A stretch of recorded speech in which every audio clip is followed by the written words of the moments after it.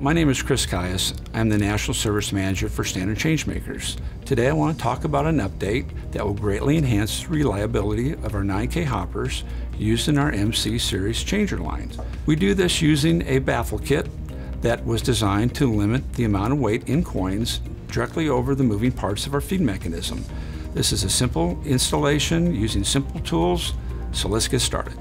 The tools we're going to use today are a Phillips head screwdriver, a straight edge screwdriver, needle nose pliers, and a 7/16 inch wrench. The kit for each hopper will include the upper baffle and mounting hardware, the lower baffle, and the instruction sheet.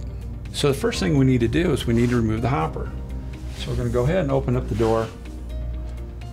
We're going to cut the power off, and we're going to dump the coins out.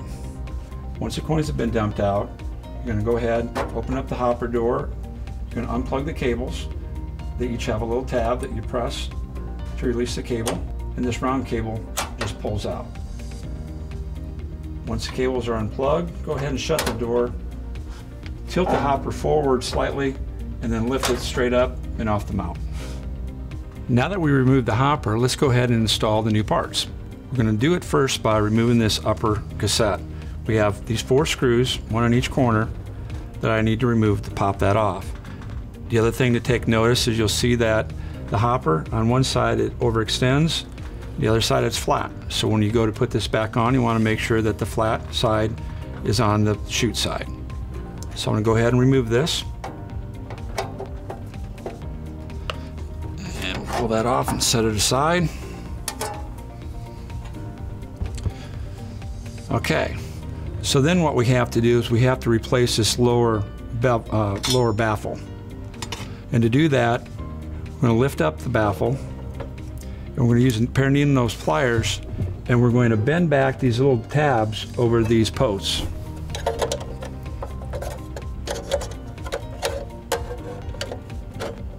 Actually, you can just do one side. Now, if you see the difference, obviously the new baffle is much wider, and that's going to support more coin. So to put those back in, we put these two tabs back over the post. It might help to bend them in just a bit to get them over that. So I'm going to slide it over top, and I'm going to use the straight edge screwdriver to get those lined up. And once they're lined up, I'm going to insert this through the upper slot and bend those tabs back a bit. That's going to secure it inside.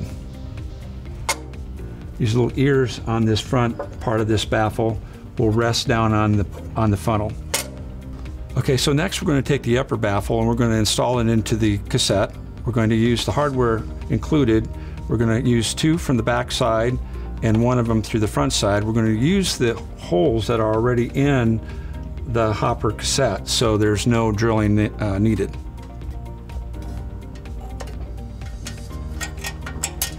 So right now, I'm only going to finger tighten that.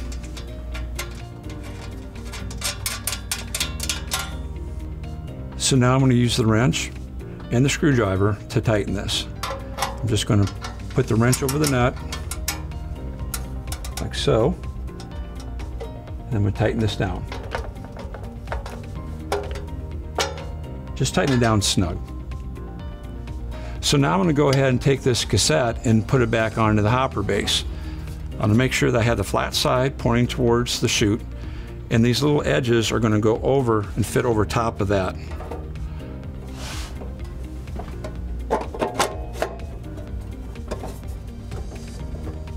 Okay.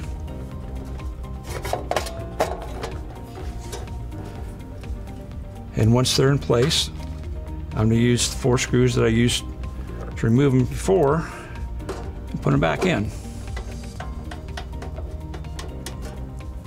Now that we got the baffles installed, we're going to go ahead and reinstall the hopper back into the machine.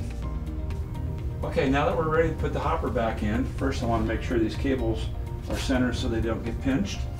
I'm going to go ahead and set the hopper back in, post into the groove here. I'm going to tilt the hopper back in and rest it flat. Open up the door, go ahead and reconnect the cables. I got a green cable going in the green connection, white cable going in the white connector, and then I have the power going into the round connector here. After we get the cables connected, we'll go ahead and shut this door. We're going to fill this hopper back up with coins. We're going to power it up, and we'll run some money and see how this thing works. Thank you for watching our video. I hope you found it helpful and beneficial.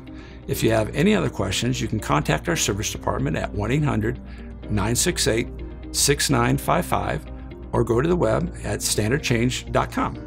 Thank you and have a great day.